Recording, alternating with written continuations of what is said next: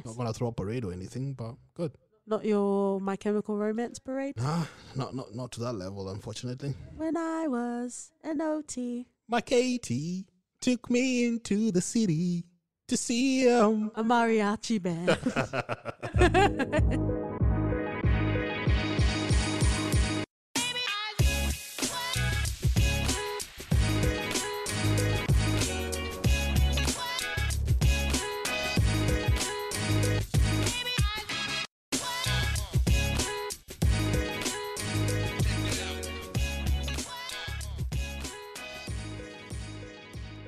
Howdy, friends and lovers. Welcome back to the For Your Reference podcast. You got your host, Katie. And Oti. And bring along your finest monocle because we are having a date with a sequined mannequin beauty. This week, we are covering Netflix's Umbrella Academy. Woohoo! Woohoo! Strap in, friends and lovers, or strap on if you're feeling nasty. What a series, OT. Let's get into the stats, which is what we do around here. If you are super learned, if you had paid attention to the intro of this episode, let's pull all of our glasses up. Like the boys, Umbrella Academy is based off a comic of the same name in way of Gerard Way, who is the lead man of My Chemical Romance. Who'd have thought? Who'd have thunk it? We every time we saw interviews after watching the first season, They kept on talking talking it. about My Chemical Romance. Yeah. I was like, it was driving me crazy. And we're wondering why, like what's going on. And that is why, friends and lovers. And then it was adapted for TV by Steve Blackman and Jeremy Slater. It was released in the 15th of February, 2019. And on the 31st of July of 2020, season 2 premiered. Yep. And as we mentioned, it is well adorned from Netflix. Let me just rattle off the actors because they are an ensemble. I will go through all 7. We have Ellen Page, Tom Hopper, David Castaneda, Emmy Raver Lampman, Robert Sheehan, yes, another slice please, Aidan Gallagher, Justin H. Min. What a cast. What a cast. And we're obviously going to get through as many characters as possible, but I do want to lay accolade and respect to Mary J. Blige. It's not the first time within reason we mentioned Mary J. Blige because we did our 30 Rock episode where she turned up as well. Yep. But obviously she has more of a bolstered role in Umbrella Academy. So welcome, friends and lovers. If you haven't watched Umbrella Academy and you do not want to be spoiled in the most splooshiest of ways, be aware that we will be talking about spoilers of season 1 and also season 2. We do have a delicious catalog. And if you have listened to all of the episodes and you're waiting on one, let us know. That is a reference bingo we are yet to come across, OT. There is a lot you can peruse. But we will be focusing on Umbrella Academy this week. So let's start off with what we like to call first impressions. And I guess it's also to provide our frame of reference, you know, who we are as people, but also who we are as viewers as well. OT is very forgiving and I have very little patience. And it all culminates together in a sensual reference podcast. But let's talk about Umbrella Academy. It has been around since 2019, but we only just watched it a couple of months ago. And I guess we can talk about if we've come across any of the other actors as well. Well, like you said, we just watched this earlier this year, and we kept on skipping it every single time we saw it on Netflix because of the poster, and we were like, "Yeah, I'm not ready for this." It seemed like there was a lot of stylistic sort of effort that went into it, and you wonder if there was going to be any sort of substance, which obviously will get challenged, and we'll have a proper discussion about it. But we saw the poster and we're like, "Okay, we get it. Like everyone has their competing superhero show, whether it's CW, whether it's like standalone Marvel DC sort of movies, who Gerard also credits as one of his inspirations, DC Comics, Doom Patrol in particular. Everyone kind of had their stake in the superhero world, The Boys as well on Amazon. So we kind of felt like we got the vibe, right? Yeah, we got the vibe. And to me, it felt like it would be like a CW sort of level quality. Okay, but I think we should also lay respect because you do like your CW I shows. do like my CW. Because I think the only CW I watch or did watch was Supernatural. Yeah. But you watched the whole gambit. I did. You didn't think I was going to expose you this early? No, I thought you'd leave it for later in the podcast. Well, that's why we don't video podcast, because the exposing sometimes you just early. want to watch things without having to overthink all the time. You know, something easy, light, fun. Yeah. And CW provides that in tenfold. Mm-hmm. So I thought it was something similar. I wasn't ready to indulge in that at the moment because I was taking a break from all this superheroes sort of shows. Yeah. And once we decided to watch it, I think we binged the whole season in one weekend, and we just couldn't believe how much of idiots we are. How dare you? Oh, I was not speaking for myself. Yourself and our dog exec producer. But yeah, the first season of Umbrella Academy, 4 chef kisses. Exemplary. I say with a Reginald monocle. Mm-hmm. Fucking amazing. It definitely went above and beyond in any sort of lack of expectations that we might have had for Umbrella Academy. We really didn't know what we were walking into. Yeah. Because there's so many shows that even we've covered on this podcast that you can get lost in, particularly within Netflix. So we weren't expecting, I guess, even emotional pull with the characters as well. And we'll talk about that and we'll go through that as well. Shout outs to Ellen Page. This isn't the first time that she's brought along a cataclysmic, almost maybe apocalypse. I think maybe a couple of months ago we played Beyond Two Souls. Yeah. So I guess just shout outs there. Tom Hopper, he plays a very interesting, very similar character in Black Sails. So definitely shout outs there. I know people credit him for Game of Thrones.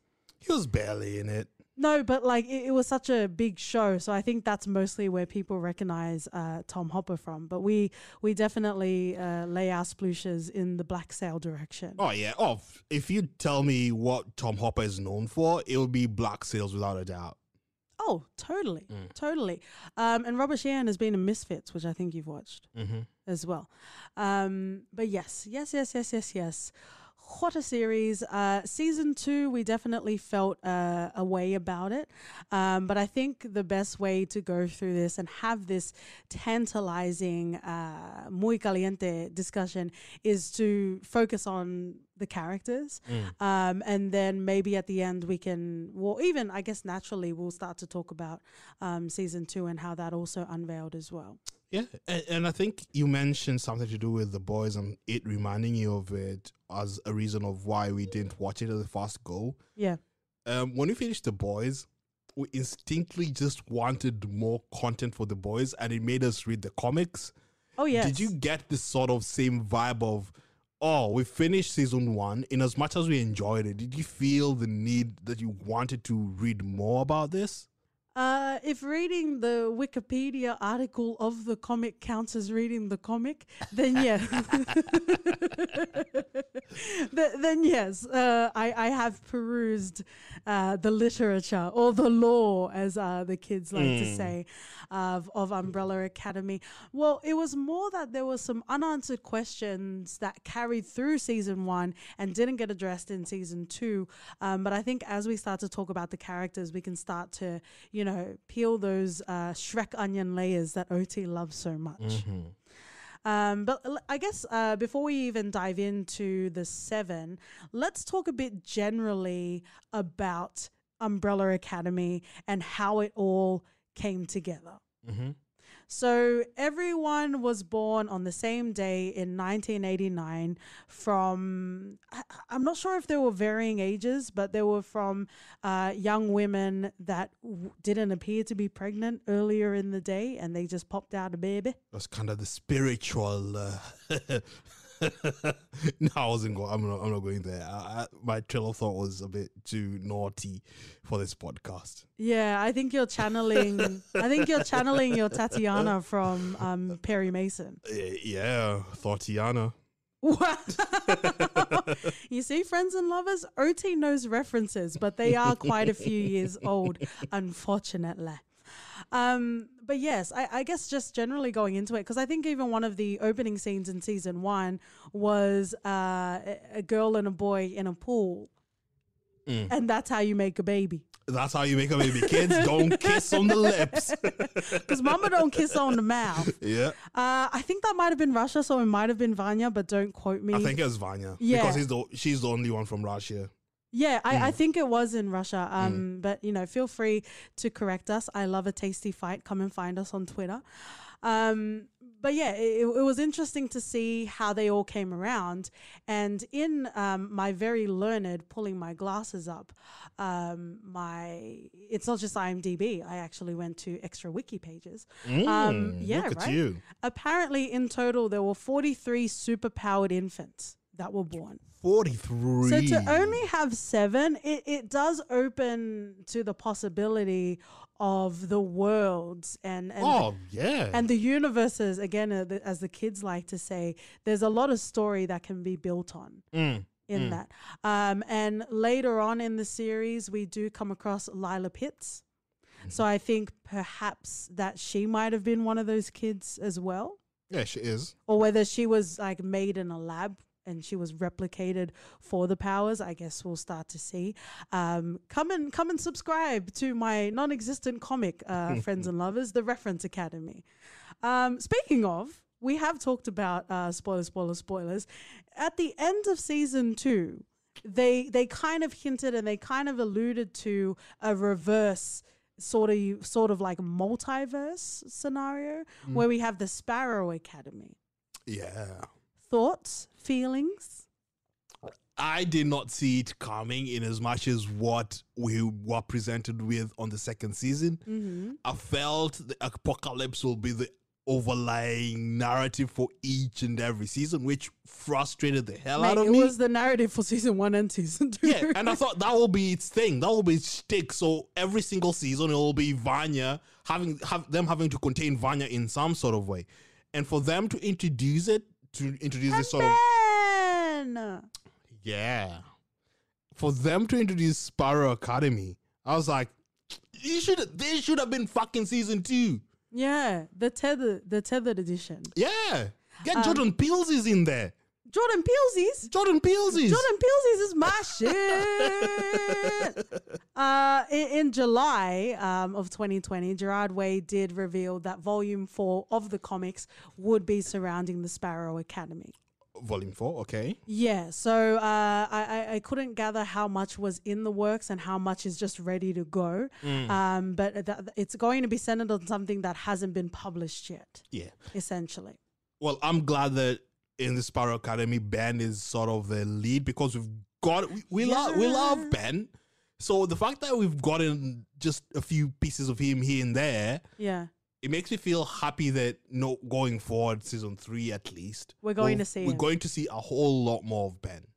Yeah, like... Despite the fact it's a sort of a multiverse, parallel universe sort of shit. Yeah, Justin H. Min must be related to Vera Farmiga because that's a Bates Motel reference, friends and lovers. But yeah, so I guess the reason why I wanted to bring that up is we're talking about the comics, we're pulling our glasses up. We mentioned the boys, but yeah, so Volume 4 is apparently in the works. When it will come out, I guess time will tell. And when Season 3 will come out, time will tell. As far as I can see now, Season 3 hasn't been renewed, but it's very much likely. I don't play poker. I'm not a betting man, but I would say that Season 3 is raring to go. Oh, yeah, for sure. Yeah, but that's pretty much the Academy as a whole. Spoiler, spoiler, spoiler. This is going to be a major spoiler. So spoiler, spoiler, spoiler. Again, we have many delicious, tantalizing, just the sexual episodes that you can go and listen to. I want to talk about Reginald for a second before we go into the 7. So can we call him Reg? Oh, let's call him Reg. Or is that too familiar? No, channeling Reg from Shy. Same vibe, mate. Same energy. Make sure you watch The Shy because we will be covering that very soon. I just wanted to bring up, so one of the biggest sort of spoilers, not spoilers, but one of the biggest sort of plot points or reveals that we had in season 2 is that Reginald is, not only was he a questionable man picking up babies all around the world, unlike OT because those babies belong to you. So as far as we understand, Sir Reginald is an alien. Yep. So it's Goku Reginald. Goku Reginald. We're going to have correct. a Dragon Ball crossover. You heard that unofficially on the For Your So who will be the podcast. Krillin in this? Oh, it's got to be Diego. Not Luther? No, because I think he's more of Oolong. Yeah. Like even more useless. Yeah. That's to satiate our anime Dragon Ball fans because it's been a while since we've done an anime, right, OT? Bloody hell, yeah. It has been a while. And I think I have such of an idea of what the sort of next anime should be. So it's something that you'd have to watch because you refuse to watch it the first go. Well, I guess that's another tantalizing morsel for you friends and lovers. But what do you think? What do you think about Sir Reginald being from an alien species? They kind of hinted at it. We saw sort of this, Clark Kent. What planet is Clark Kent from? Kolob? No, Krypton, I think. Yeah. And how it got destroyed and stuff. They sort of foreshadowed that he was not of Earth because we saw this sort of the ships leaving a planet and he was there with, I think, his lover because there was all this heartfelt sort of emotions going on in season 1. So okay. Did you get like the extended edition? No, it was there. It was there. Okay. I just pay attention, mate. Oh, right. So I was like, they didn't just show this for us to be like, this is nothing because there were ships leaving the planet literally. So it made us think of Reginald not being from Earth, whether or not he looked the way he did. True. We didn't know. So it got me excited in terms of surely there has to be more of him. We can't just kill him off and then start season 2 and not knowing anything about Reg. Yeah, like that would be the worst Martha ex machina to introduce an alien species and then just kill them off. Yeah, that would be a Martha moment. More Martha than Dragon Ball Evolution, but I guess we'll leave that alone, at least for today. But it was interesting. It was interesting to see how he navigated that. His death was obviously the catalyst of bringing the 7 together because they were separated for some time and then they reassemble, non-trademark, to come together to fight the powers that be. And then I guess Vanya turns out to be the powers that be. For season 1 and also for season 2. So let's talk about the 7. I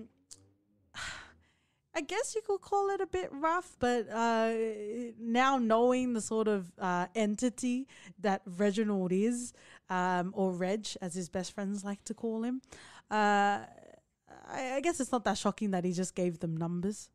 Yeah. In the comics, they actually had pseudo sort of names for them. Space Boy is kind of the only one that emerges from the surface in the series. But let's go through all of them. What I thought was really interesting was Reginald actually ranked them based on their individual usefulness. So why was Luther in this? Exactly. And that's what I wanted to talk about. Do you think it's not just the power that they have, but also their ability to learn and also obedience? I think that's also it as well. that would make sense in the sense that he made Vanya number 7 because she was too powerful and she could not be controlled. She couldn't be controlled. So the fact that I could see that. Yeah. So I guess let's just go through the 7, but let's keep that in mind. Let's think about the powers, but I guess let's also think about the temperaments and the personalities of the characters as well. So we have Luther Hargreaves, Space Boy, also known as number 1. So his noted powers and abilities are superhuman strength, which I guess is pretty cool, but it's pretty low level sort of power. Like the only worst power you would have, not worse, but the only pedestrian, there you go, if you'll pardon the pun, is super speed. That is the worst that is the worst power you could do some interesting things with super speed because Flash has that. And Flash can do a lot of amazing shit. Interesting, but not satisfying. Ew. Flash could run round and create a time portal dimension sort of thing, which Luther can't. He can't lift the time-space continuum. Just, my energy and my power created a vacuum. Nah, mate, that wouldn't work. His power is the most useless thing ever. Yeah, I don't know why you hold this flag for Flash, but we don't have time and we don't have a couch to go through that, sir. So he has superhuman strength, but he also has a noted ability of enhanced resilience. That sounds very wafty and very wankery, but they're talking about his actual body. Like his physical body has been further amplified by new ape-like physiology. So that's what it means. It's not like his sense of being. So he has superhuman strength. He didn't go to some serious therapy sessions and just built a monument of resilience with him. Oh, he needed some enhanced resilience when he found all his fucking moon rocks in the floorboards. Oh, jeez. That was too sad.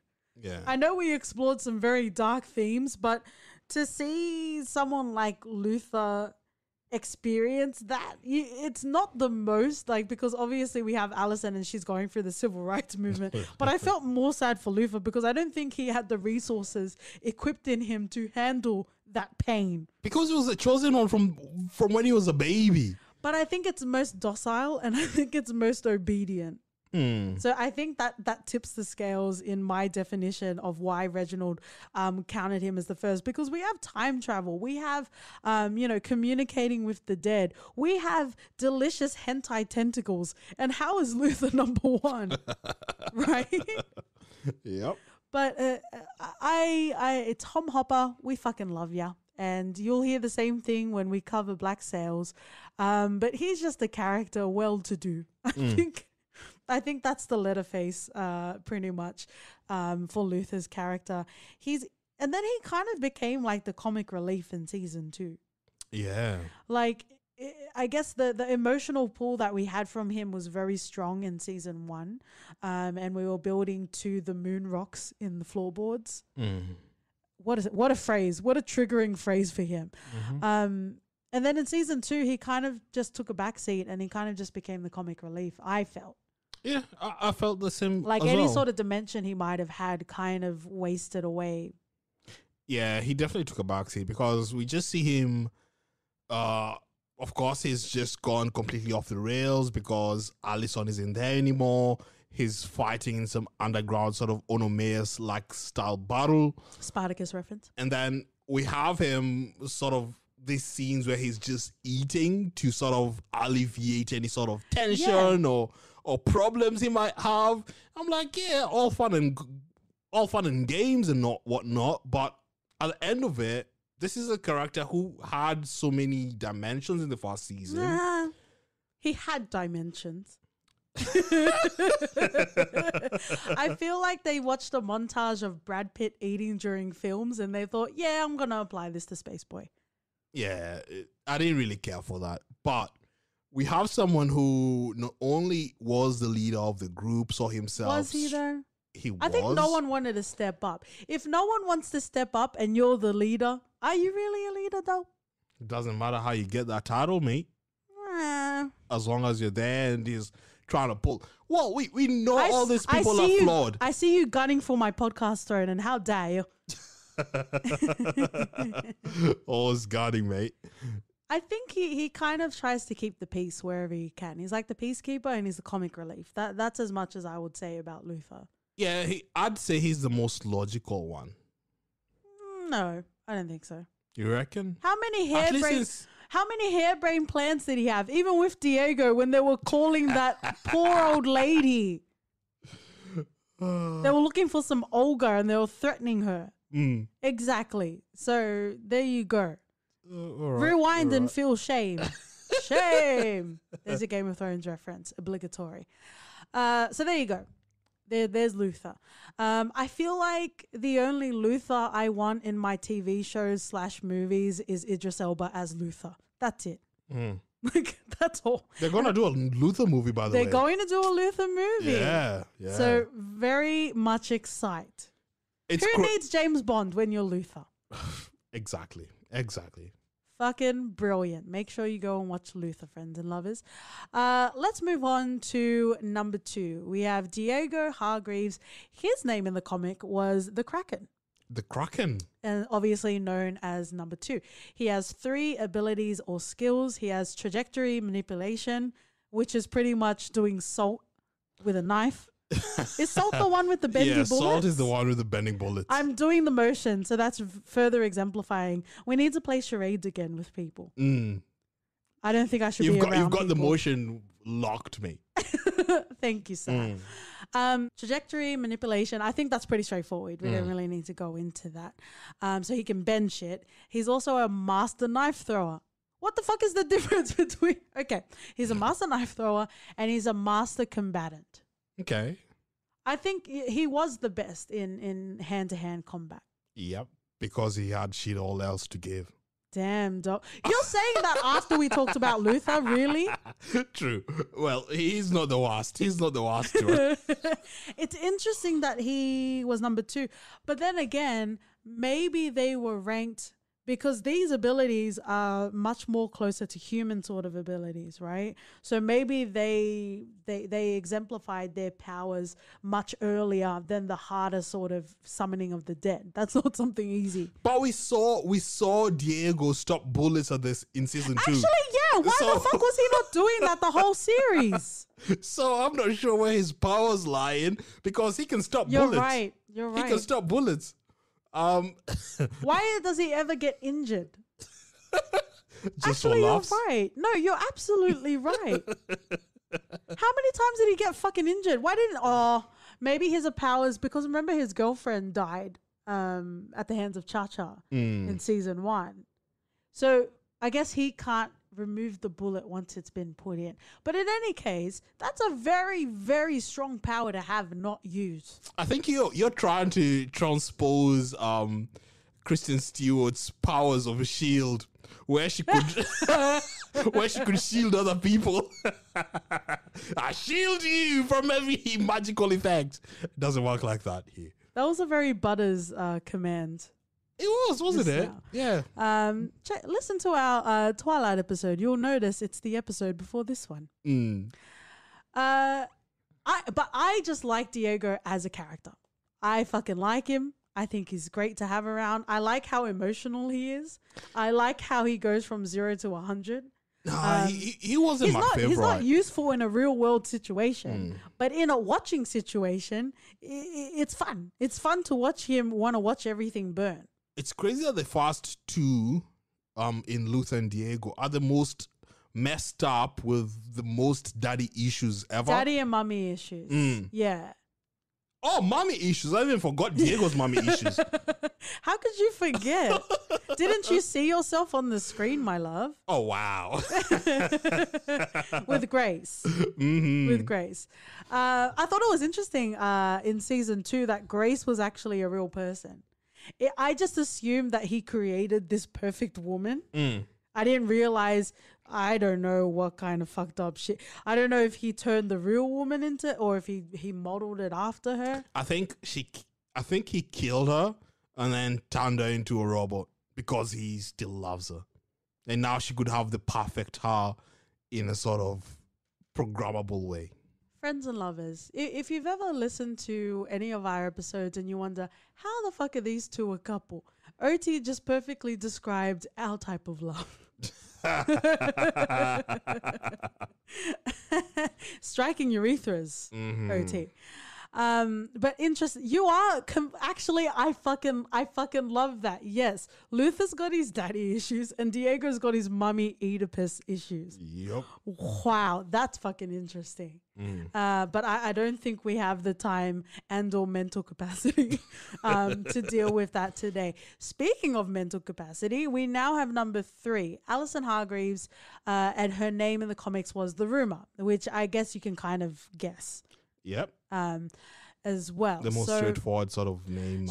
Her powers was the most confusing and the most frustrating out of the 7. Because, you know, whenever you watch something, you enter into a world. And if it's a good world or if it's a good story, it starts to dictate to you what the limitations are. Of that world, right? What can be done, what can't be done. Usually it's done through trial and error of the character going through the story. Sometimes it's just literal exposition where it's explained to us, right? As far as we understood in the series, all she has to do was, I heard a rumor. Yeah. There's no limitations in what she can get people to do, how much of their own free will needs to be relinquished in order for that to happen. And even reading up, again, on my very learned wiki pages, even in the comic, there doesn't seem to be any sort of restrictions in regards to what her character can do. Also, interestingly enough, in the comic, it appeared as though she actually used her powers on Luther. So how much of Luther actually feels genuine towards Alison is into question, because she needed, I guess she's that sort of woman that needs to be comforted by a man. See Bella in our last episode. So she actually used Luther for that emotional sort of comfort. Wow. Yeah. And apparently she was way more manipulative in the comic, and they try to make her more agreeable for the TV show. Why did they change her so much then? I think, you know, very similar to what we were saying about The Boys. You know, The Boys was fucking salacious, and it was gratuitous, and it was sexual. It was way more sexual than we could handle. Like, look at the first scene of the first volume of The Boys. I guess maybe to make it more palatable, make it more rating friendly. I'm not sure. But apparently, or maybe it's just because Alison's not a throwaway character and they want people to like her from the outset. Okay, all that makes sense. But then you end up with a character who... watered down. Yes. Lofty. Yes. Indecisive. Yes. And that, I guess that was the qualms, the foundational qualms that we had with Alison. So let's quickly go through her skills and abilities. She has mental manipulation. So prefacing a statement with, I heard a rumor. And it doesn't even specify whether she needs to directly be talking to someone. Okay, she just shout it in the room. I'm sure she can shout it out to everyone. Yeah, because that would be a much stronger power than just doing it one person individually. I have a rumor whispering in someone's ear. Rumor has it, and then that's it, right? So it's mental manipulation, and one of her abilities is that she's a skilled combatant. So it's, I guess, the same sort of everyone. All of them are skill combatants, so it doesn't count pretty much as a skill, does it? Pretty much, but I guess it's the filler. It's a stocking stuffer. Just like most of them speak 5 languages, it doesn't mean that it's like they were taught like that. So yeah, right. It's the default setting, mate. Okay, O.T. Beekman. You're welcome. Archer reference. Meh, meh, meh. But yeah, there was a lot that came into question with Alison's character, because a lot of the times we're understanding the power limitations, but I think a lot of hers was her morality. But it's like, and also in the comics, her husband Patrick, she actually used it on him. Whoa, that's interesting. She used it to further her career, but I don't think she was a celebrity in the comics. But she used it in her career. But apparently it was much more fleshed out that she used it in the comics. That would make so much sense, because what the Alison we have on Netflix is an Allison that's so timid, afraid to use her own power, and apparently the only time she used the power was on the daughter, and then she just stopped completely. Yeah. And I'm like, mate, why are you even here? Why are we even seeing you right now? Like, it kind of makes me feel like Michael C. Hall's Dexter is more virtuous than her. Because because at least he was targeting like people that deserved it. I have a code. I live by a code. Man gotta have a code. And that is the reference trilogy of all. But yeah, because all we saw in the TV show was her using it on her fucking kid.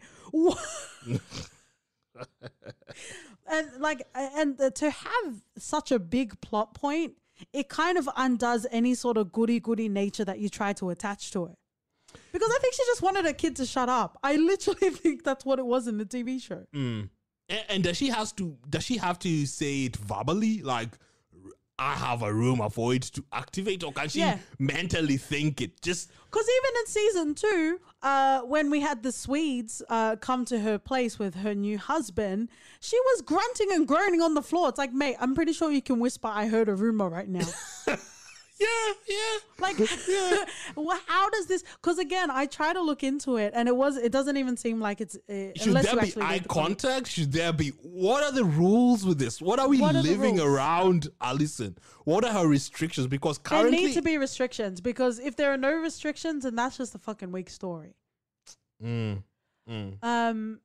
So apparently, also in the comics, even further to what, much further than what we saw in the series, she can actually slightly alter reality. So as far as we understand the realms, even though they're very weak realms, she can bend people's actions and behaviors to her own desires, right? But in the comics, she can slightly alter reality. What that means is if she goes into a store and, very topical, there's no toilet paper, she can actually imagine that to appear. That's fucking powerful. Yeah, I'm not sure why they're watering her down. We were shortchanged, and Emmy was also shortchanged. But I think her character was white in the comics, so credit where credit is due. I heard a rumor that there were definitely some structural issues, particularly in regards to Allison. How many times, even when her husband, how many times, I think when they were having a community meeting in the salon, and they had, I think he owned a lot of buildings, right? But he didn't own that building that they were meeting in. She very easily could have said, after she beat him up, I heard a rumor, you're never going to tell anyone about this. And that's everything solved in regards to her and the husband. Like, it was ridiculous. I think this is also a perfect time to bring it up as well. When we ended season 1 and we started season 2, pretty much up until episode 5 and 6, it was focusing on one character and their lives during that 1, 2, or 3 years, depending on when they landed in that timeline, right? I felt like a lot of those stories didn't feel lived in. Like, Allison just got plonked together with her husband, and it's like, okay. Like, I felt no chemistry between them, and it's not to say anything about the acting ability. I think it was more like we weren't given an inkling into the world. It's just like, yep, this is happening. We're just going to put them together. It was interesting to have that storyline of the civil rights movement, but it just felt like it was just thrown in together as opposed to it feeling lived in. Yeah, the same with Sissy and Vanya as well. Yeah, I just wanted to care more about Allison as a character, but like we said, like her lack of tenacity became watered down. So we kind of really didn't get a sense of who she was, because she kept saying it was her moral fiber that was stopping her from doing stuff, and then people are fucking suffering around her. But you didn't mind using it on your kid. So there was a lot of disparity that was going on with Allison. Let's move on to, I think, my favorite. I would definitely say is my favorite, Klaus. Klaus, the cult leader. Number 4, and he, in the comics, was known as the Seance. Okay, that's appropriate. Very appropriate. So the two skills and abilities he has is mediumship. Mm-hmm. So, we can talk about it in more detail, but it's essentially being able to communicate with spirits. And then So we Jennifer have, Love Hewitt sort of thing? yes. Okay, yeah. How much of that was research, OT? 100%. Jennifer Love huge tits. Was that in Scream? And then his second skill or ability is evocation. So that's him being able to summon the dead. Okay. So he can talk to them if they're there, but he can also summon them. Part of the explanation about Reginald not appearing at the funeral was he was being very stubborn and he just didn't want to be summoned. Actually, that adds extra complexity and more accolades to Klaus, because not only was he summoning, a spirit, but he was also summoning an extraterrestrial. Right? Yeah. That's just more splooshes in my Klaus mountain. So let's talk about Klaus. I think if you're watching it on surface level, you can see a very fun and tantalizing character full of salaciousness and frivolity. But if you peel back, the presenting sort of layers within Klaus, you can see that he has a lot more depth to him.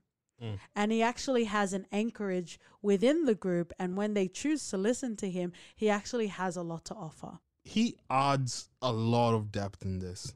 Yeah, absolutely. And we can see, like, in the first season, I think I wasn't bought into Klaus. At least the first 5 episodes. Yeah. And I was like, what are they trying to... I wouldn't say 5 though, but yeah, I agree that there is an initial... A bulk of the first episodes on season 1. Okay.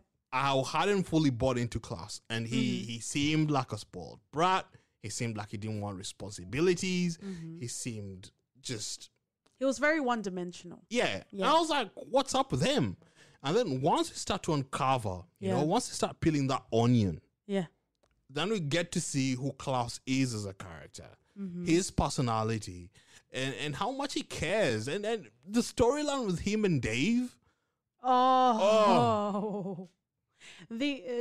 According to the series and also in the comics, the only reason he ever even tried to attempt sobriety was to try and conjure Dave. Ooh. And we also heard it in the show as well. Dave was the only person that he ever loved more than himself. Any sort of entanglements. Can I just say, I said entanglements on the podcast you did, way before. Yeah, Jada must be listening in. Yeah, so I listened to our first Insecure episode. I think that's the first time I said entanglement. But a lot of his sort of entanglements that he had was because he needed a place to stay most of the time, or he just needed some sort of anchorage. I feel like Klaus is definitely the most satisfying character to watch.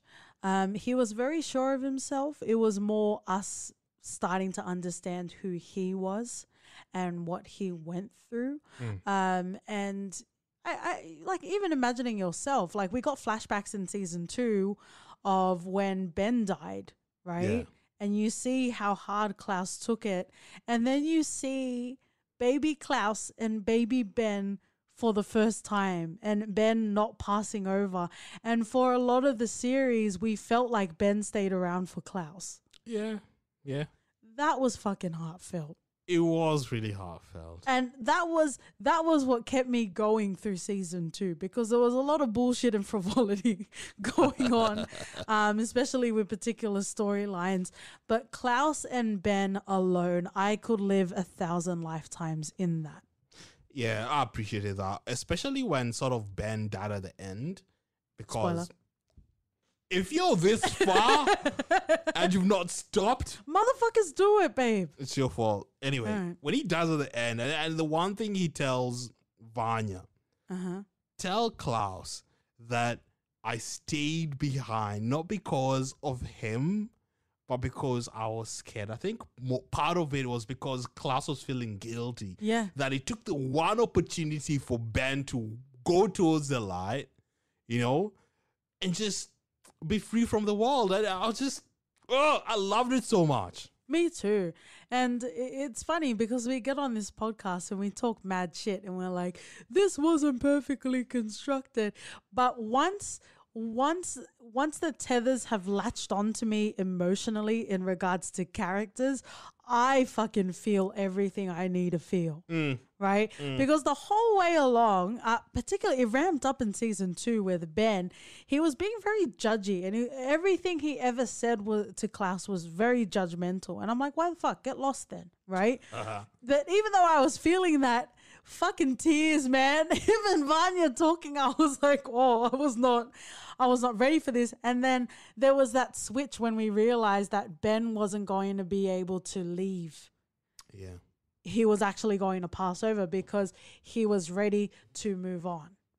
Right? And I think a lot of that, a lot of that had to do with him not experiencing what he felt like he needed to experience. But again, we can go into that once we talk about Ben. But going back to Klaus, he has immense power. And we saw that nearing the end of season 1, particularly when Klaus, is kidnapped by Cha-Cha and also Hazel, right? And there's literally no way for him to escape aside from his own actions and his own volition. He was also sober at the time, not by choice. So he was able to summon that. And a lot of that we saw the spirits that were haunting Cha-Cha and Hazel, I guess for lack of a better word, coming to life and manifesting themselves to Klaus, and he was able to utilize that. He literally had his own ghost army. And we never really got to see that to that level again. No other ghosts followed him. He couldn't raise any sort of ghost like army. Are you telling me in those fields where Sissy lived, there were no bodies there that he could summon at all? Does it work with proximity of where he is and where he stands? I think he can just conjure up any sort of the dead. I would agree with that, but I would say in regards to the series, we haven't seen the build up to that. So I would say that would be something that you work up to. Because it would be even more of a barrier to understand his powers. Yeah, maybe so. Because the way I took it was Cha-Cha and Hazel's victims were following them around. They were in like some sort of purgatory, right? So it was... I fucking love Klaus as a cult leader. I think it makes sense in every sense of the way. More than a Jared Leto sort of leadership. I'll be there with Klaus's flyers. Klaus was magnificent in way of character development, in way of complication, in way of fanfare. To see him experience what he experienced with Dave was something that, even people that haven't experienced romantic love can relate to on some level. Yeah. When you stop fussing about your own, also valid, but your own issues, and you want to give everything to someone else. And that's what Klaus brought to this series. To know that every time he's sober, he would the spirits would come to him, and that's when his power would be the strongest, alludes to a very sad childhood, to a very sad, adolescence. And we also had flashbacks of, Reginald throwing him in a grave. Like just letting the spirits come to Klaus, and I guess to apply it in as much as you can into real life, that would be a lot for anyone to have to handle. It would be. So all of that sort of one-dimensional sex, drugs, and rock and roll that we have with Klaus, it starts to feel a more realistic and more resonating sort of picture of what it's like to escape and what it's like to deal with your vices. Vices that were created to drown out the world, essentially. Yeah. But before this turns into a Klaus cult love fest, Mm-hmm. oh, that was a tasty morsel to have in my mouth. Sure was. Let's move on to, I would say, my second favorite character. Mm-hmm. Five. Five didn't even get a name. His name in the comic was the boy. Brahms, if you're nasty. Brahms. Mm-hmm. So Five has a lot. Now, Five has a lot. I'm just going to read what the skills and abilities are because it is a lot. Teleportation, Mm-hmm. chronokinesis, master combatant, master assassin, super genius intelligence, and also intimidation. Okay. Master producer, super DJ, hey? Yeah. DJ Khaled in the works, eh? Oh wow. Five is great. Yeah. He's the one I think we took to quickest. Oh, yes. Um We latched onto him very quickly. yeah. Like what's not to like about him? He knows his goals. He knows what he has to do. He doesn't let feelings come in his way. And I think most of that has to do with the fact that he stayed alone for 42 fucking years. Oh, yeah. So there's no room for bullshit. That was some I Am Legend shit. Yeah. At least Will Smith had a dog, mate. But he's an icon chilling. I'm just an icon podcasting. Oh, look at you. Oh, yeah. Splooshy sploosher, T. Mm-hmm. Five was very interesting. Aidan Gallagher is very frightening in the sense that, you know, a lot of the times, and again, I'll reference our Twilight episode because we just did it, especially in regards to Taylor Lautner playing Jacob.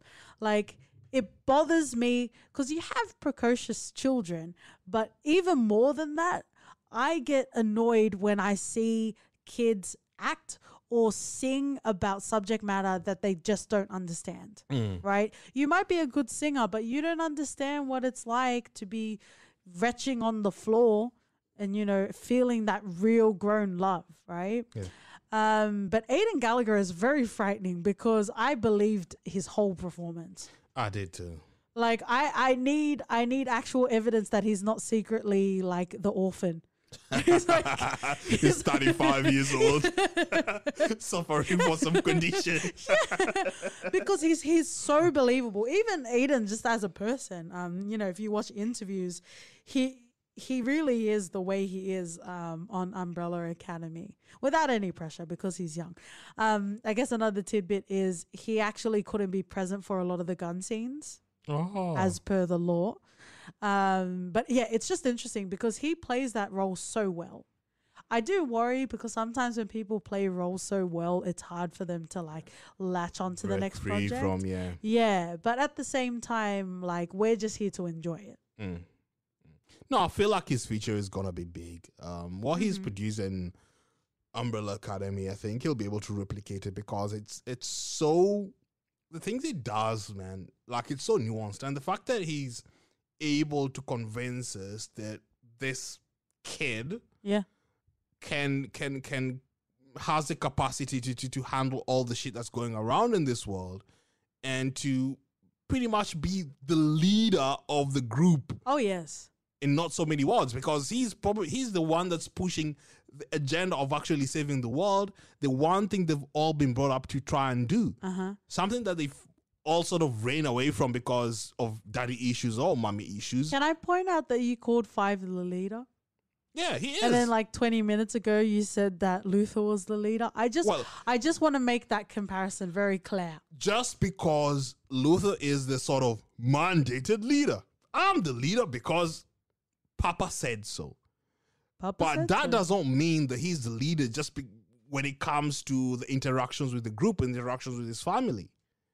You could sounds like a participation award. You're either the leader or you're not. Well, you're Five the leader. carries himself as the leader then. If that makes it easy for you to swallow. Oh my. I thought we weren't talking about post-podcast activities, my love. Yeah. Yeah, but Five definitely is the leader in every sense of the word. Whether he would be the leader if he hadn't have been overzealous and disappeared and he had grown up with them, I guess is a story for another day. But it is all to the benefit of the group. And I'm pretty sure the web searches for sequined mannequins went up catastrophically during season 1 of the Academy. The fact that he's a young kid and he was able to make us believe in the love that he had for a mannequin. Acting is a fucking craft. Mm-hmm. Thespians still exist. Mm-hmm. It's not just dicks, dicks, dicks. Yeah. It's Dolores, Dolores, Dolores. Swinging motherfucking Dolores. But 5 definitely gives a lot. And I guess if he wasn't there wouldn't really be a show. No, not really. They will all have died. Yeah, 5 is the foundation of Umbrella Academy. And I will not hear otherwise. Oh, yeah. Shall we move on, my love? Yep. Okay, so we've talked a bit about Ben, but let's give him the credit he deserves. So he is number 6, and in the comics, he is referred to as the Horror. The Horror? Not the Rocky Horror, just the Horror. Oh, okay. So a little less jazzy. The first in his skill or abilities is Eldritch Tentacles. Oh, that's a weird way to spell hentai. It's essentially the tentacles you see protruding out of his stomach. I don't know if that's how sex works. I guess Arcs OT after hours. And then also possession.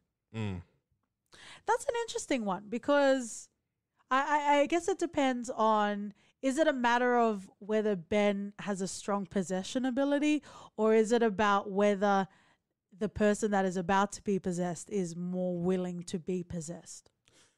I'd argue that the possession ability comes from Klaus rather than Interesting. Ben.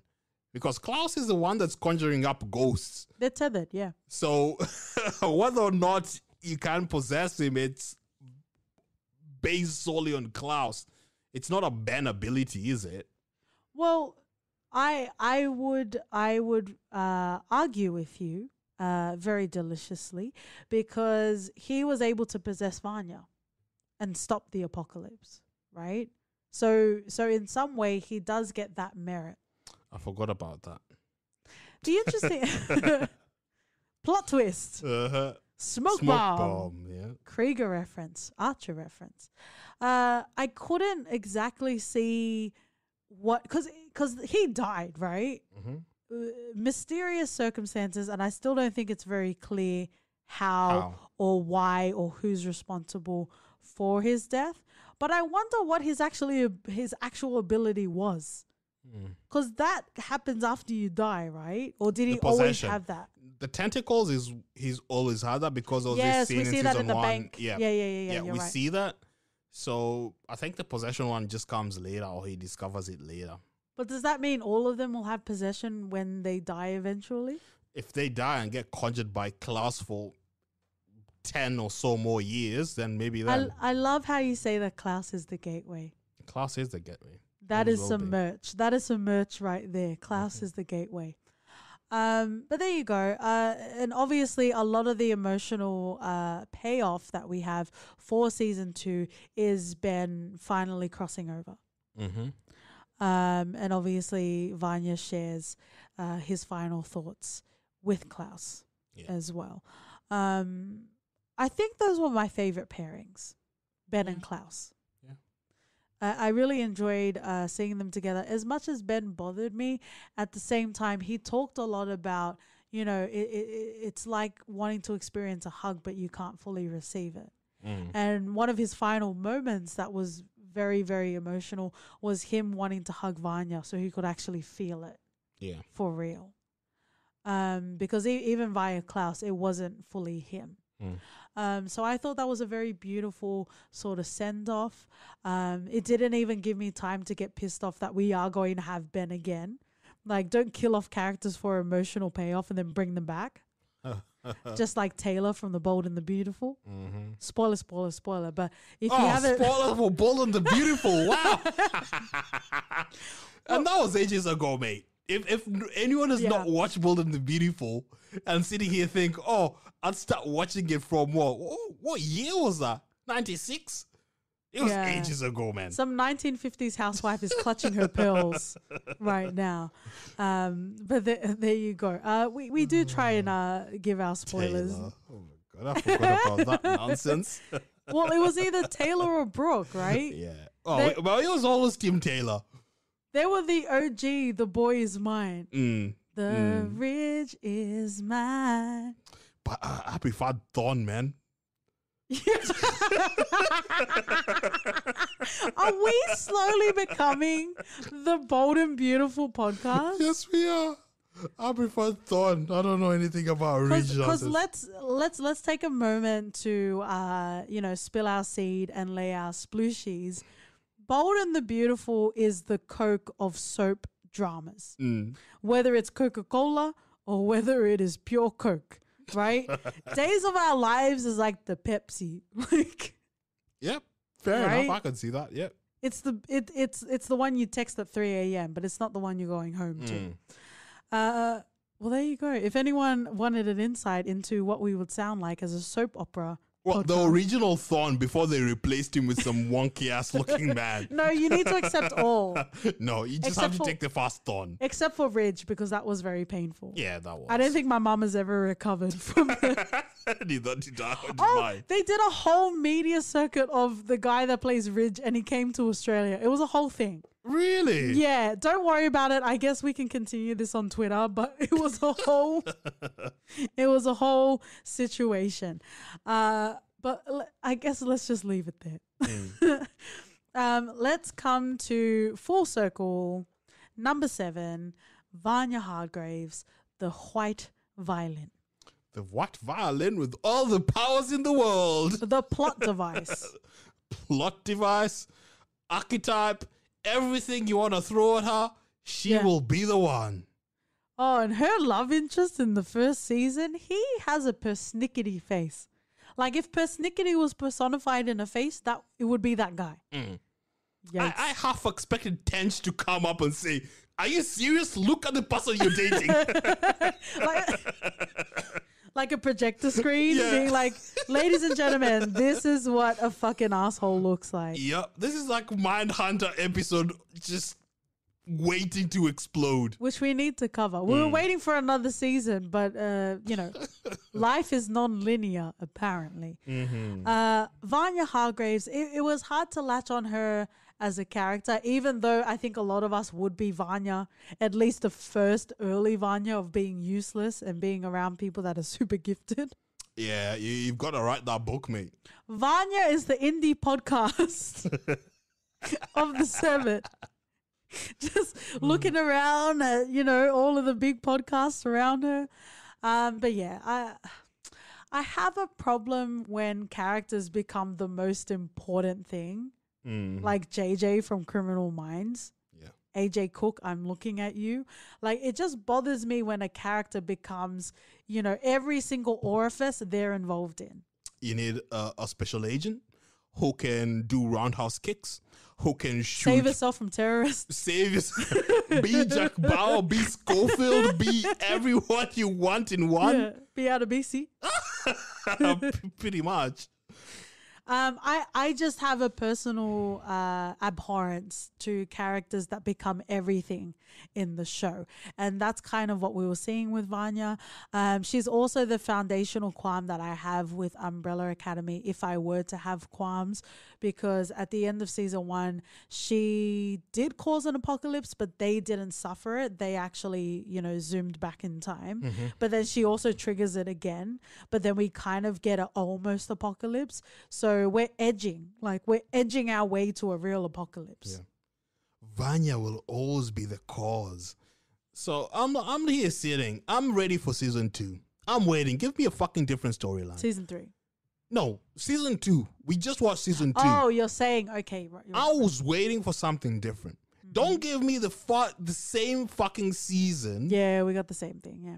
We just sort of stretched out storylines in between that didn't even make any sort of sense in the overarching sort of narrative. It was to the level of Naruto Ostrich Ninja filler because the first 5 to 6 episodes, the storylines, especially with Vanya and Sissy, they didn't feel real. They just felt like they were there. So the first 5, almost 6 episodes were nothing. Like, we knew that there was an apocalypse and they all got spread out and we needed them to regroup. But nothing happened until episode 5 or 6, and that was fucking annoying. Yeah. I don't necessarily like having topsy-turvy sort of narratives, which is what we're getting with the Sparrow Academy. Like, for me, that's very season 5, season 6, season 10 of a show, not a season 3. But after having 2 edgelord apocalypses, I most welcome a Sparrow Academy, especially with Ben at the helm. I wonder if they'll do opposite powers. That's usually how it works, right? Yeah. They have opposite powers, so their strength is their weakness. Right? Grasshopper. Let me quickly read off, since I did everyone else's skills and abilities. This is a long list. So Vanya, we have audio kinesis, telekinesis, flight, sound projection, energy projection, force field generation, matter manipulation, enhanced hearing, atmokinesis, power distribution, telepathic link, expert violinist. But why the fuck did she get knocked out like when they're in the farm? I don't understand. And if she... So would power distribution explain why she could be able to She can share her powers with Harlan, yeah. But then why doesn't she just kiss all of her siblings and then they can get some of the power too? But she brought that kid back to life. So once you get her power, you get revitalized and you come back to life if you're dead. Can she do the same thing to Ben's corpse? Right. Why What's didn't she the ever try?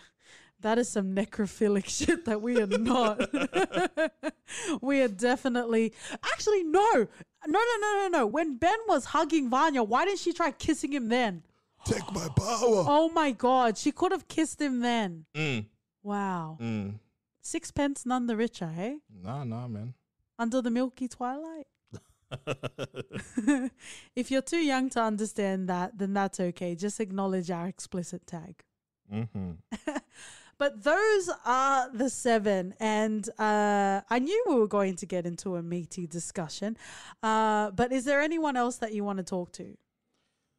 Not really. You mentioned Mindhunter, so shout out to Cameron Britton. He plays Hazel. I fucking told you when we were watching season 1 and I saw Hazel, I'm like, babe, I think that's Kemper. And you're like, no, it's not. And I'm like, because he kind of looks a bit different. I think he had curly hair as well. Or there was some defining. Long hair. Yeah, he looked a bit different, but his voice as well. I was like, that's Kemper. So there you go. We also gave a shout out to Mary J. Blige. We talked about Reginald. We also talked about Grace a little bit. Is there anything else you want to say about Pogo? Oh, it's sad that he died. It was a sort of but emotional. Does anyone really die? Maybe they this don't, is like because it went back and we saw little Pogo. I think this is anime level of like people just not dying. Yeah. It was interesting to see the way that they raised Pogo and they taught him. I thought it was funny how he hurt Diego. Diego is the swashbucket, like in this podcast. Not in this podcast, in this show. The handler. We haven't really talked about the handler at all. She's only interested in herself, man. Her goals. She's ambitious as fuck. She's efficient, though. No? Did you call her efficient? They allude to some sort of entanglement with 5. Yeah. But it's weird because I know that Aidan Gallagher is like underage and she keeps like alluding to and just like not in a sexual way, but she touches him and I'm like, it feels weird to me.